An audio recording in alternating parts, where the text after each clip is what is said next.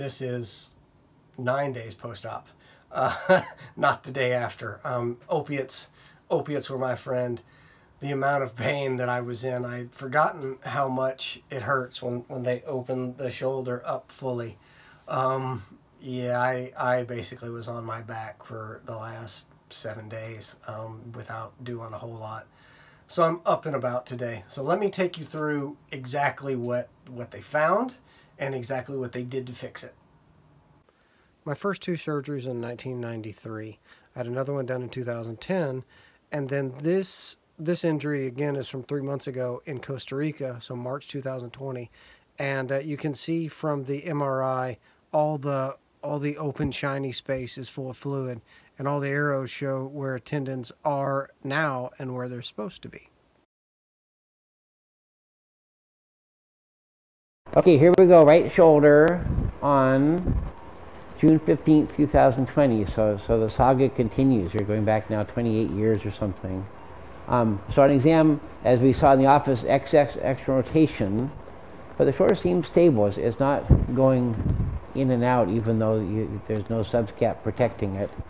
You're on your left side in the surgery bed, so here's your right shoulder on its side, with the humeral head up above here, and then the glenoid, the socket down below here. And that's a really good looking joint for all the stuff it's been through.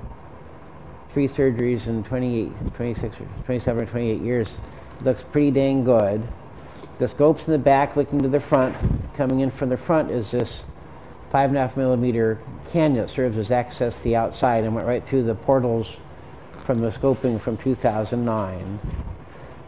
So let's take a tour of the whole joint. Here's your biceps tendon, and interesting, your biceps, I don't remember from the 2009 view, but this looks like it really is part of the rotator cuff, like it's contained within the supraspinatus tendon up here. Way up at the top where it goes out into the groove, it's not. And we were thinking that we may be fixing the biceps as part of it, but that looks awfully good here. So unless we see something bad about the biceps when we get to the outside, we may not have to do anything to it. As I come through to the front of your, and of course you do have fraying of the supralabrum, so we'll trim this stuff while we're here. In fact, even a little bit of what's called pseudogout, that calcium pyrophosphate deposition disease.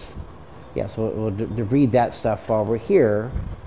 Again, on this completely normal looking joint. So I'm going to come through to the front of your joint, and up in front is where the subscapularis is pulled away.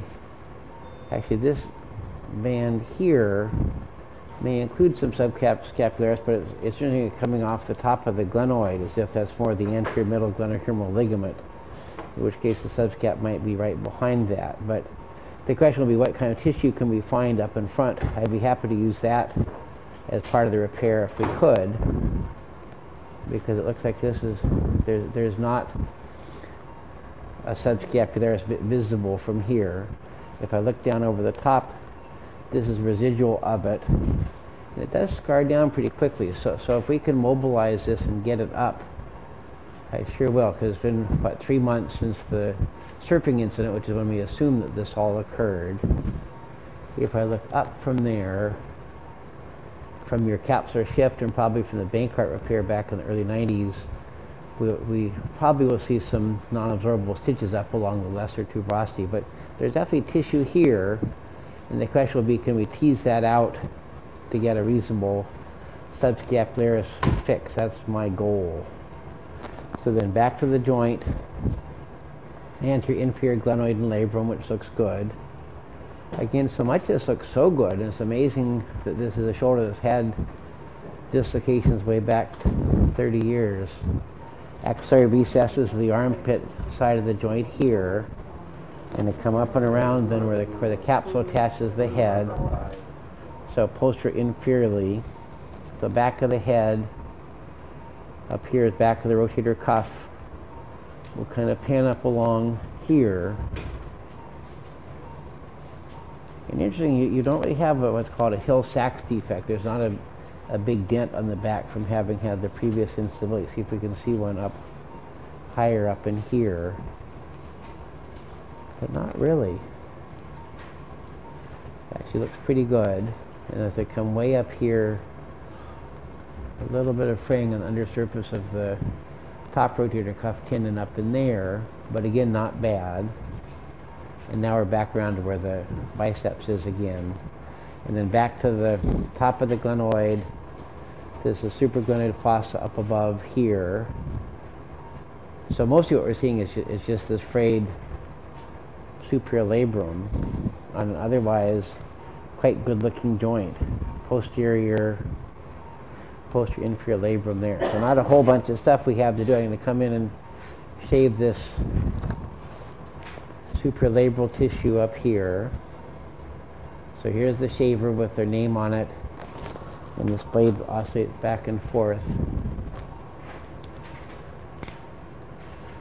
And so I can just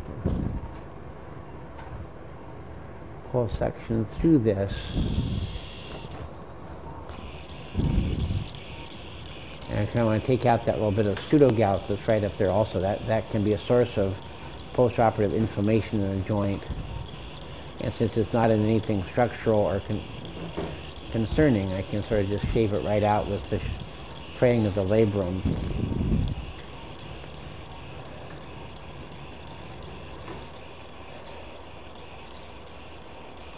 You can see a little wisp of calcium come out of it. A little bit more up in here.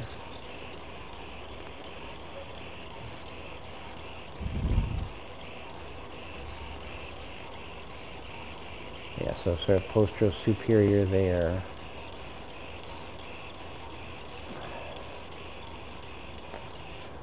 So there. And then hook again, please.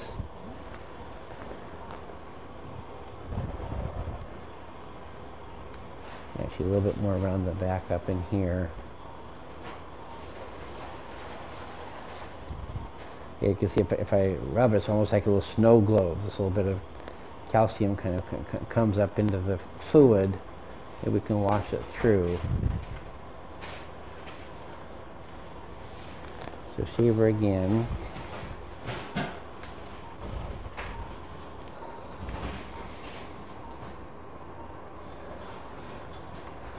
Come around and get this business up in here. So some people have this embedded in their actual joint cartilage, in which case you can't take it out with impunity, but where this is sort of adjacent to the joint, but not on the joint surface, I don't think it hurts at all to trim this out, and it's probably, in fact, very beneficial for your shoulder to get that out of there. And curious that it's just in that one spot. We didn't see it elsewhere. Actually, you have a little, now I've said that, a little bit on the undersurface of the supraspinatus, so not just in one spot. So I can't use much of this because this is your supraspinatus. I roll that out a little bit, but just for it's frayed at the edge here, I'll trim it.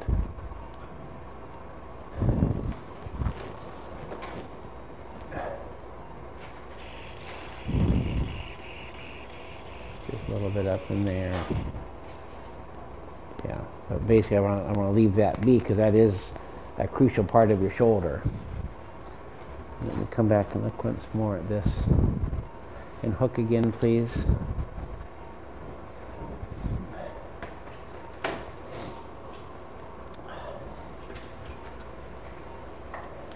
Yeah, so right up here, this is the tissue we want to mobilize.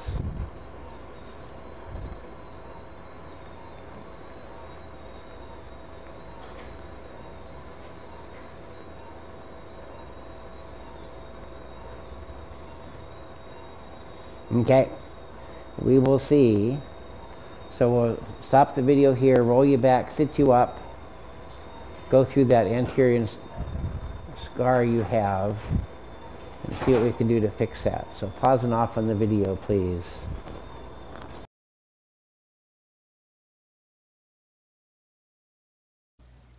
So I've been out of surgery for a few hours, and I got to come home.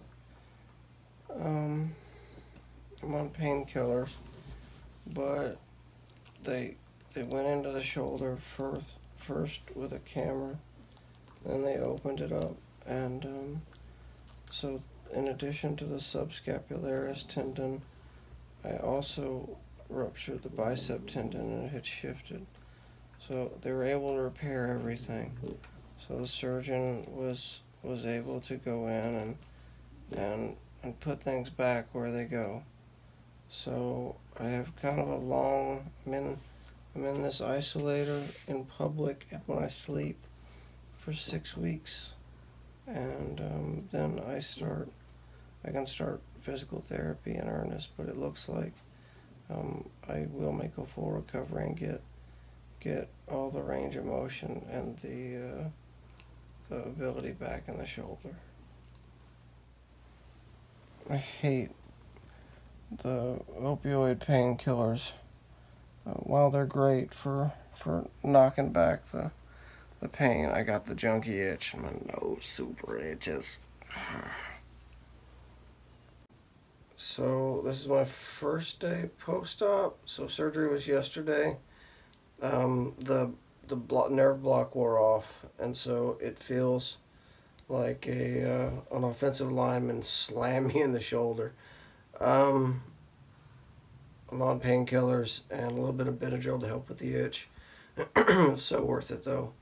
They were able to fix it, and I'm gonna have a working shoulder again, which will be nice. And to add some extra goodness, I have company today. So the puppies are allowed to hang out with me, and they're being very sweet and very gentle and very lazy. So this is night 4 post-op. I know absolutely I had some stuff done now because everything's worn off, all the blocks and everything, and I can definitely feel both my pec and my bicep. It's all bruised where they've gone in. I didn't sleep great last night. Hopefully I sleep a little better tonight and have a better day tomorrow. I was kind of out of it today, but I think I'm on the mend, so hopefully I get some good sleep tonight. So we're down at the doctor's office for my first post-surgical appointment. They took the dressing off. So they went through the old scar, made it just a little bit bigger. No staples, actually, a dissolving stitch. And they didn't have to cut any of the any tattoos. Apparently I have a couple. And yeah, I have another appointment in 5 weeks, but everything looks good.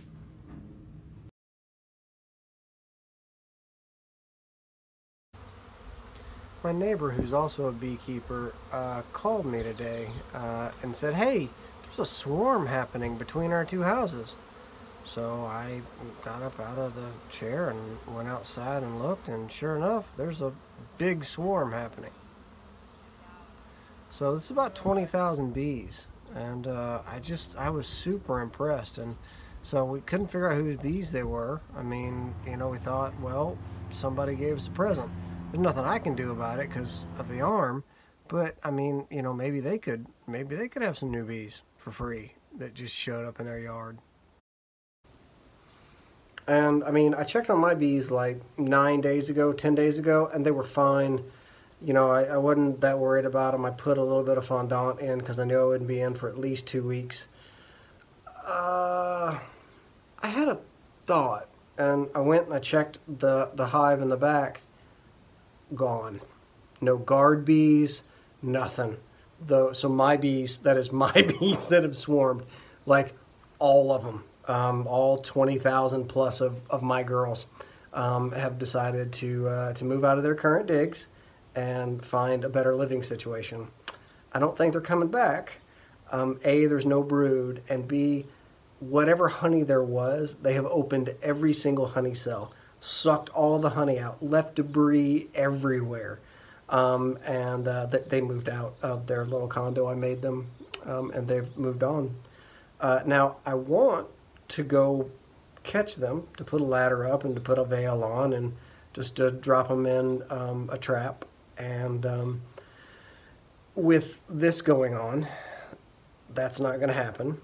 And if I put a veil and a suit over all of this, and climbed on a ladder anyway, my wife would put a bullet in me.